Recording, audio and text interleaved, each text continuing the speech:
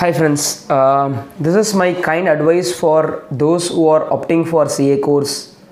Maybe you are in the age of 17 and a half or 18 now. You may be taking CA foundation now, or people who are already opted for CA foundation, you can also listen, or people already completed CA foundation, you can also listen to this video. See, there are some institutions across India, especially in Chennai. They compel the student not to go for colleges, and the reason being their timings are erratic. Okay, their timings of conducting classes are erratic, and they are not sticking to their timetable.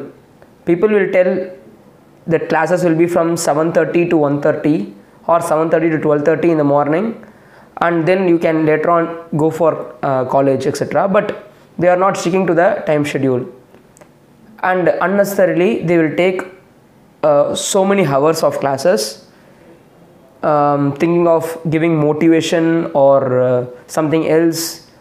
Now there is no need for taking classes for 150 hours or so much for a CA foundation students for a single subject. For a single subject, hardly it takes 70 hours to complete a subject. Maybe max it will take something extra. For law, for economics, for business communication in CA foundation, business communication and all, hardly take 25 hours. For law, it's 60 hours. So, and we can produce a very good results. So these people, they have lacuna in their system of teaching, and what they are doing, they are penalizing your life for their benefits. And you people, if you fail in CA foundation 2 times, what will happen to your career?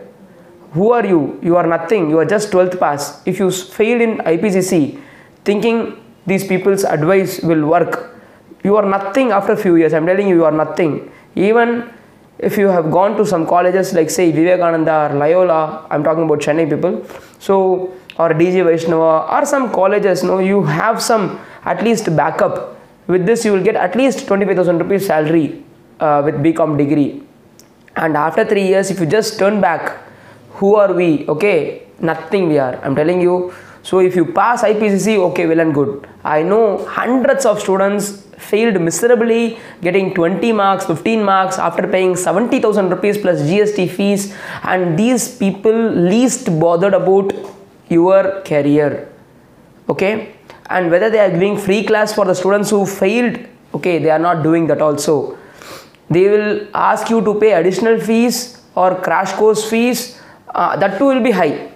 Okay, and they will tell that we will be having face-to-face class, and they will never cope up their promise. They will tell that there is a face-to-face class, but ultimately you will be given a video class.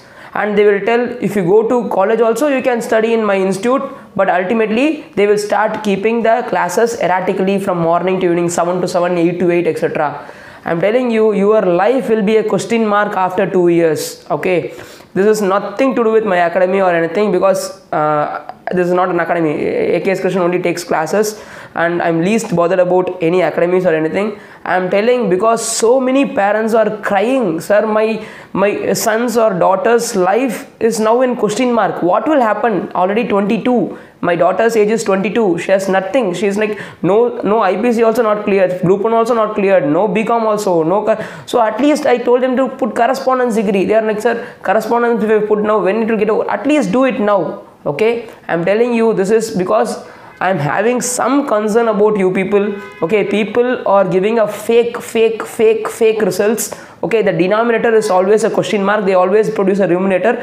In that numerator also they will put November 18 examination, May 18 examination, November 17 examination, November 16 exam. Person who attended their class also they are putting a numerator, but denominator is always a question mark.